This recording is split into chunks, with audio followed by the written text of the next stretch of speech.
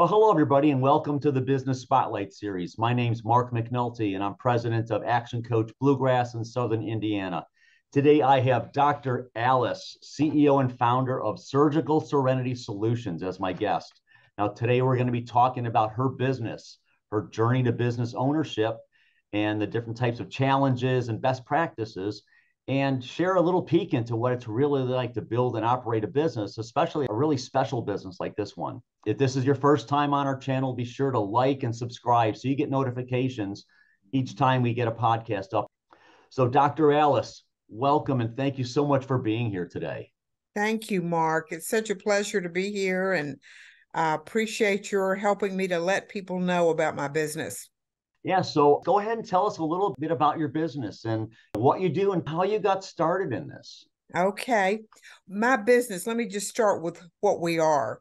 We provide preloaded headphones, preloaded with therapeutic music. I am a clinical musicologist, and we provide these headphones for patients who are going into surgery and have a lot of anxiety, probably have pain, and many studies, like hundreds of studies around the world, have shown that when patients are listening to music through headphones during a procedure, especially a certain type of music that has a slow, steady pulse and is purely instrumental, that they experience less anxiety and less pain perception.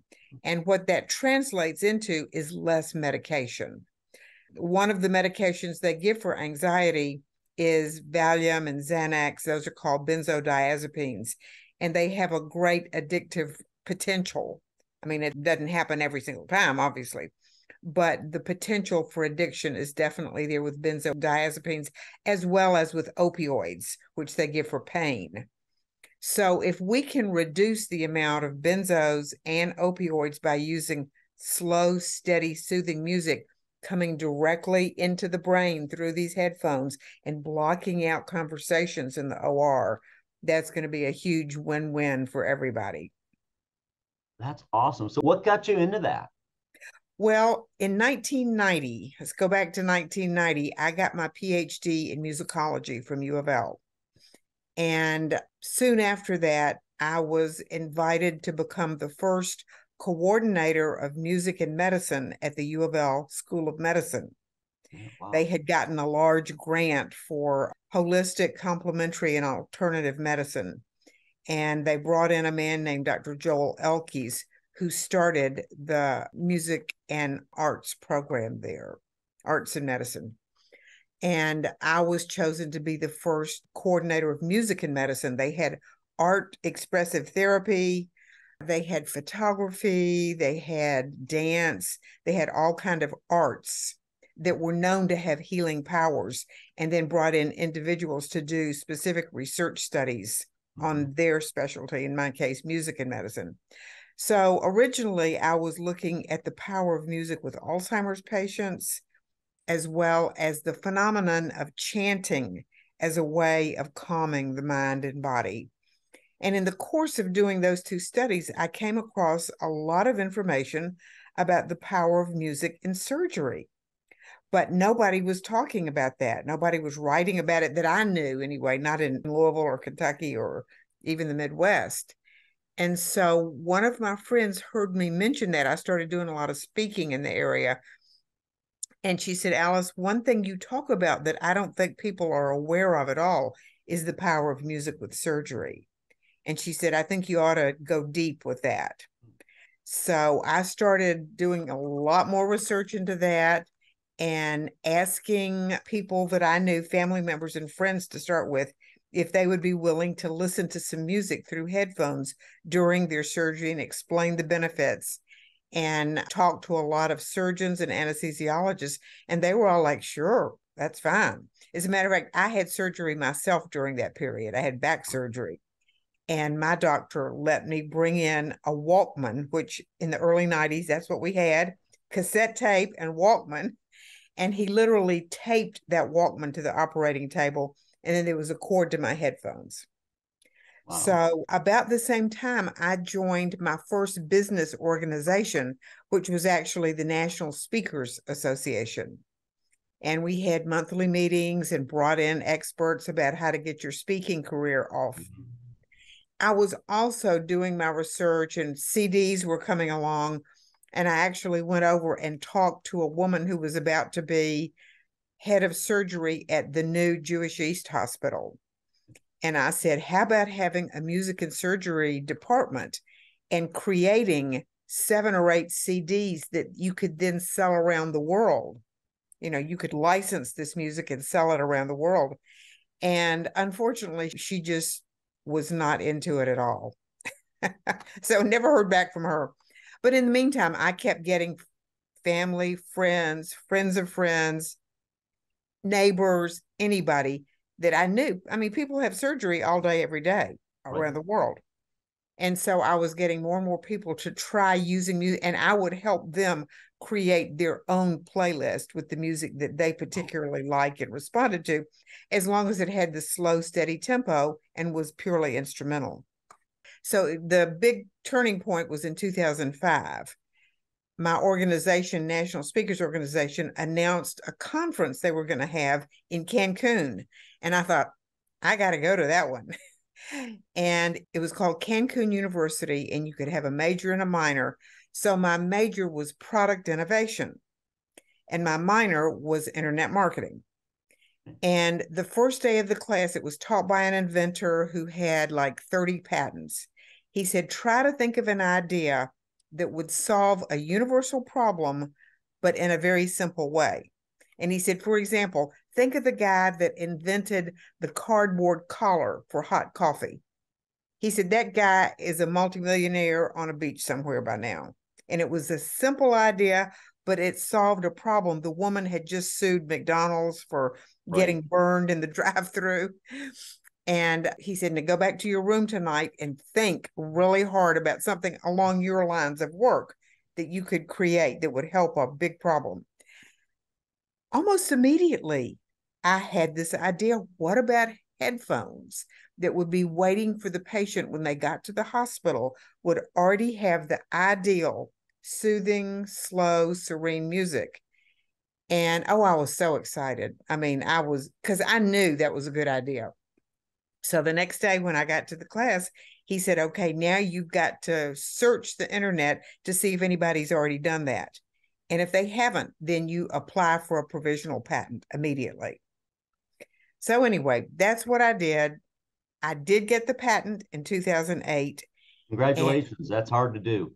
first, I had a patent attorney in Arizona where this inventor lived that was our professor. And he totally failed 3 times. So I talked to a man in SCORE here. SCORE Okay. was very helpful in the early days. Service Corps of Retired Yeah. Executives, for anybody that doesn't know. And there was a patent attorney in SCORE in Louisville. And he was great. And he said, Alice, I won't say the name of the attorney I used, I guess. But he said, go to this firm. They know how to get it. So I did. And I paid, many thousands of dollars. But I figured, hey, this is going to be worth it because nobody else is going to have this. Then I had to find a supplier of headphones that could be programmed with music.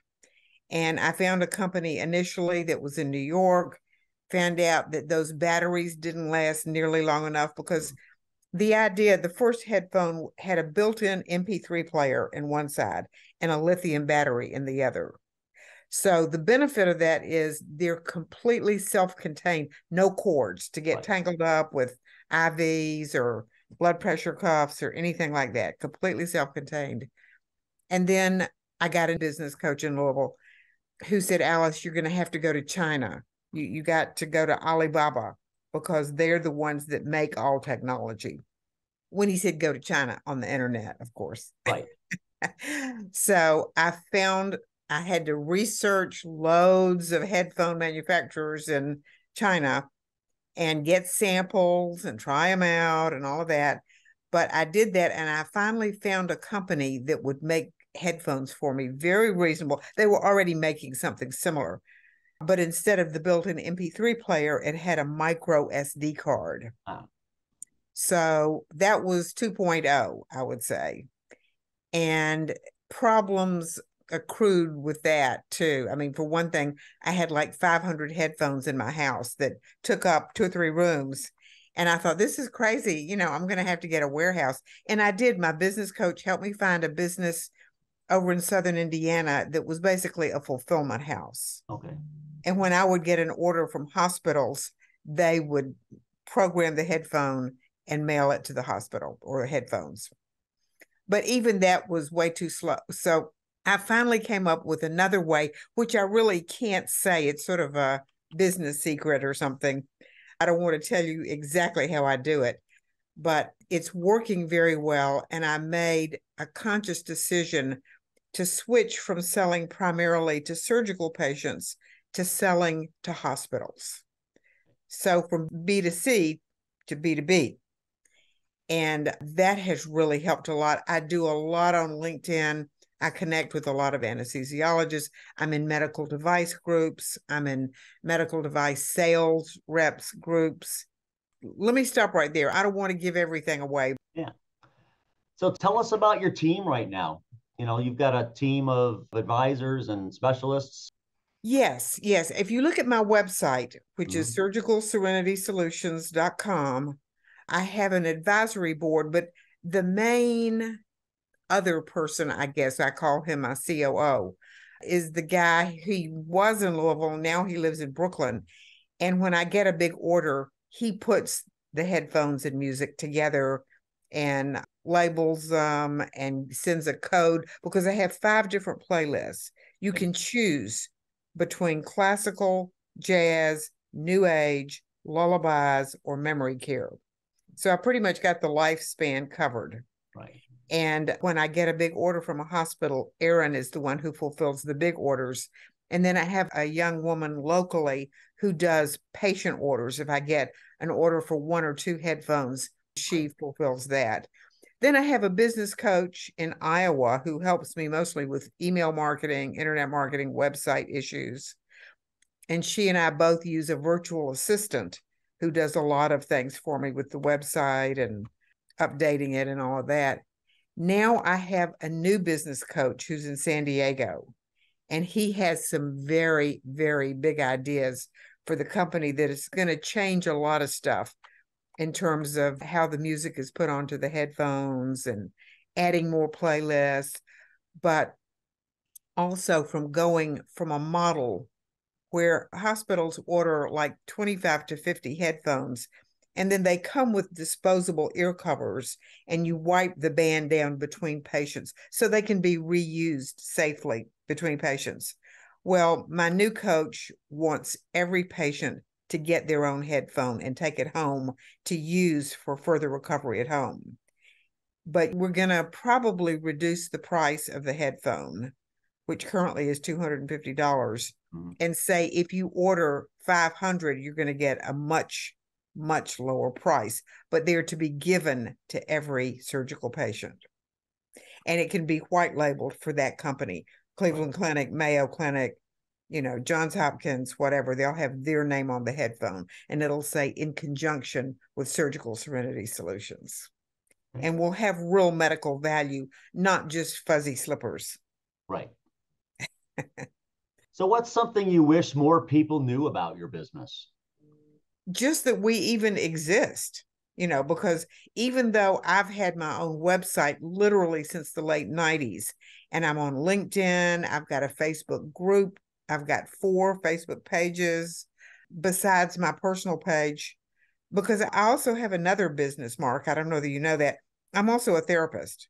Yes, that's actually on your website. I saw that it said you have 3 businesses. Well, yes, because speaking is one business. Okay, that's the third one. Okay. So Healing Music Enterprises is now mainly my speaking business. And I'm going to Barcelona next week, and I'm going to be meeting and speaking to a group of music therapists over there, and CEO of another music medicine company. So I love to travel, and any excuse to go to Europe or the Caribbean or anything. I spoke in South Korea a few years ago at a neurosurgical hospital there. Mm-hmm. And so anyway, despite all of that, I wish more people knew that using the right music during surgery, not just any music. Right. I mean, let me tell you one funny story. One of the ways I got this idea was because I was speaking to a group of nurses here in Louisville. And one of the nurses came up to me afterwards and she said, Dr. Cash, I just want you to know there's a surgeon at my hospital. I won't say the name of the hospital, but one of our local hospitals. And when he operates, he plays the song, in the whole OR for everybody to hear, called Another One Bites the Dust. And she said, I just think that's awful. And I said, I do too.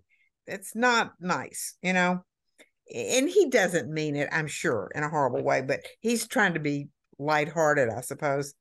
But anyway, that's why I decided, okay, the patient needs their slow, steady, soothing music through headphones. And the surgeon can play whatever he wants because you're not going to tell the surgeon what to play.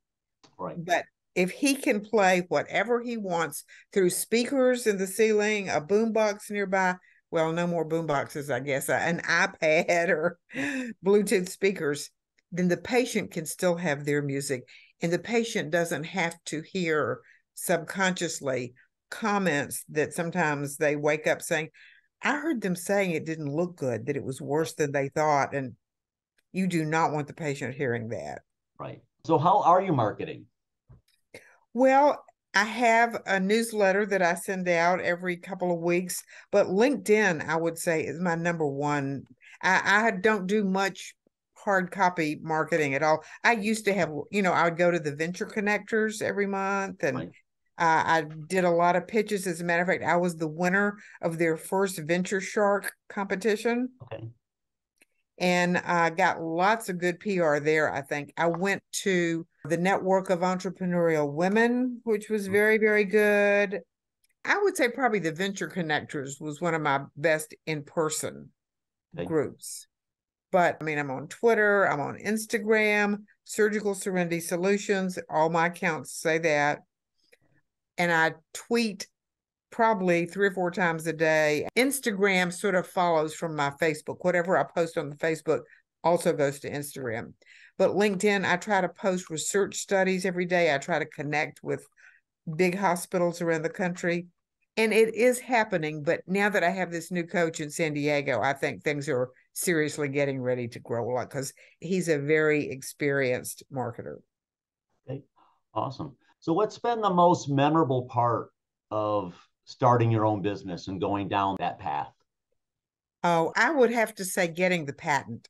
I Yeah. mean, that was a real exciting moment for me because I wasn't at all sure that I would be able to. I knew nobody else had done this, but there seemed to be a lot of red tape and hoops to jump through. And I just wasn't sure whether that would happen. So when I finally did get the patent, it was like, okay, this is going to happen. I don't know for sure how long it's going to take till I'm retired on the beach, but I know that it's going to happen. And I have never yet talked to a doctor or a nurse who didn't say, Alice, that's a great idea. I wish I had thought of that. And I can't believe nobody had already thought of that. But I guess the ability to program headphones was really not there. Mm-hmm. You could, like I did back in the early 90s, you could bring in a Walkman, Right. but the OR is pretty small and you can't have a lot of seemingly extraneous devices in there.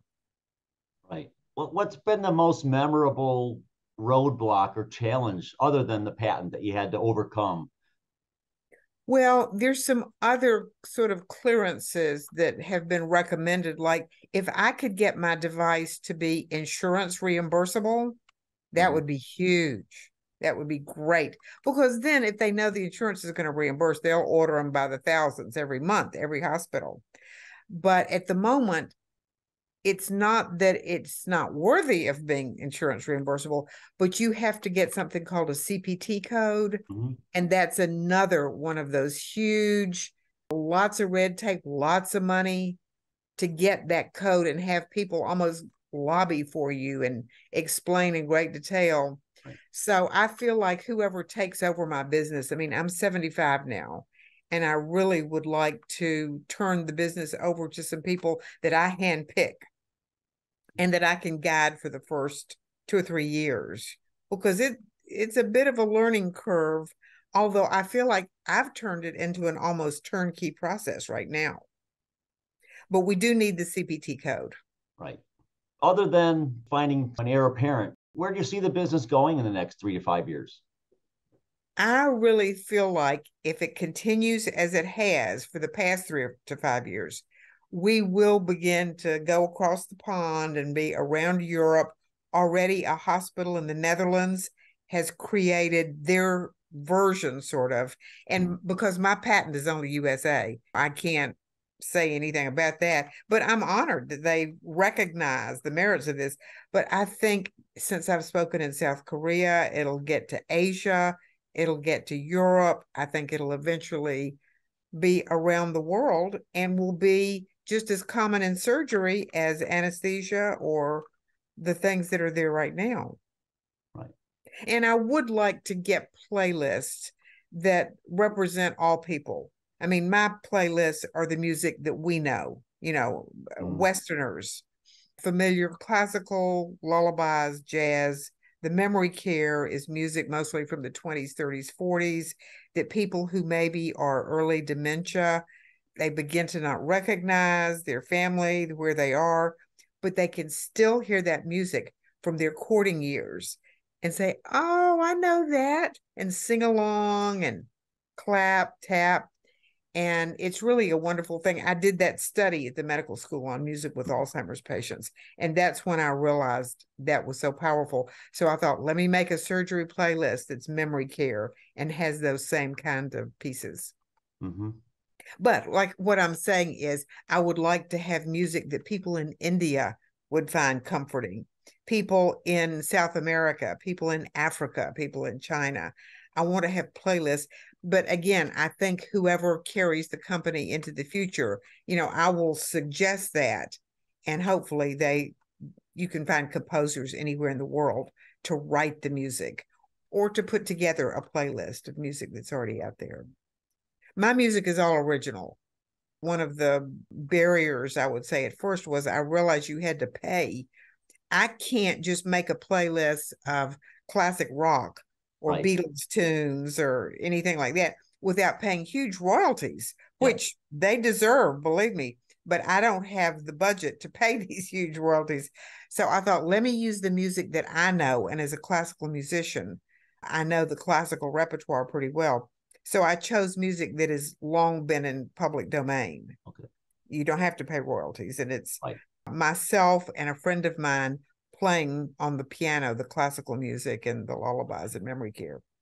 And then the jazz playlist, I actually commissioned a local jazz trio, Mike Tracy and his group, to create the jazz playlist. So I don't have to worry about, being sued by anybody. Right. It's been quite a process, but it's been fun, but it's also been very time consuming. And I have 3 children and 5 grandchildren now. Oh, awesome. And I didn't have any grandchildren when I started. So that's one of the reasons I'm looking for my heir apparent now. Okay. Over the years, what has been the most impactful business advice that you got from somebody? In the early days, I heard a speaker at our National Speakers or Kentucky Speakers Association meeting, and he said, friends, if you don't have a website, you're not in business. I thought, whoa, I guess I better get a website. So I got a website from a guy here in Louisville, and the rest is history. Now, I didn't realize at first that you need to start a list, a mailing list, and you need to have what's called an opt-in to get people on your mailing list.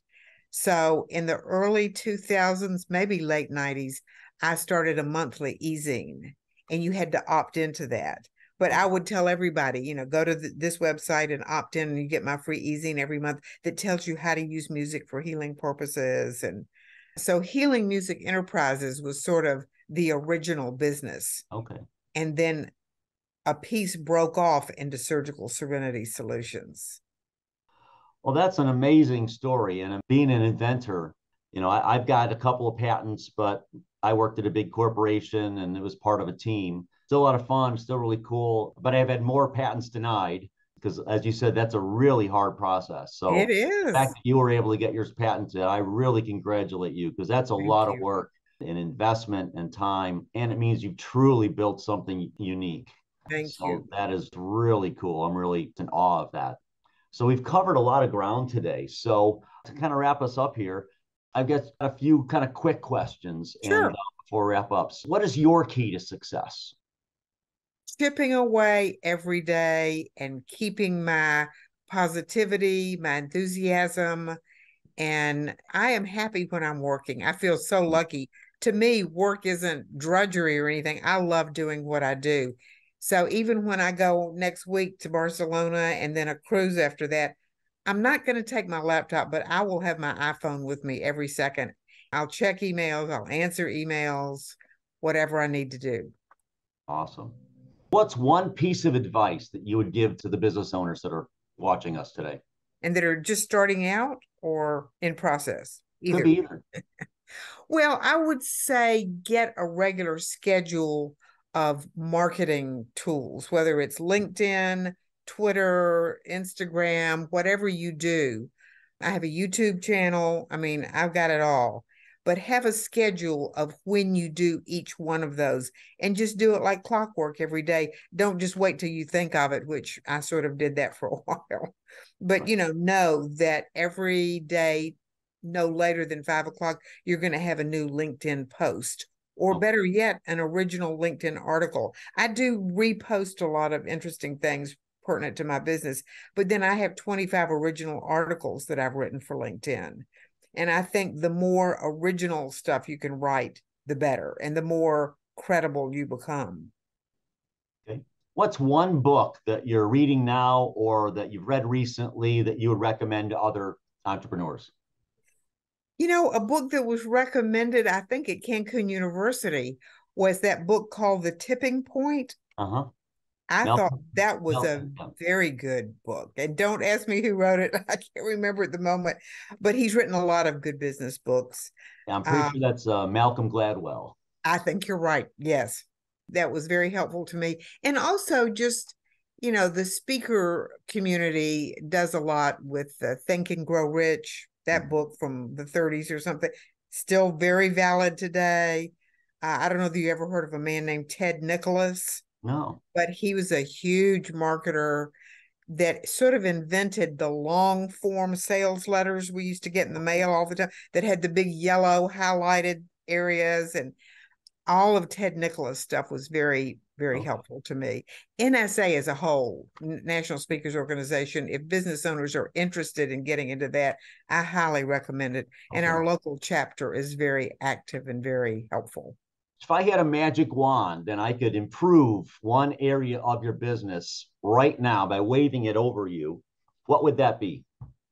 That would be for every hospital in the United States, anyway, to suddenly hear about surgical Serenity solutions and say, oh, yes, we definitely want to get that for our patients immediately.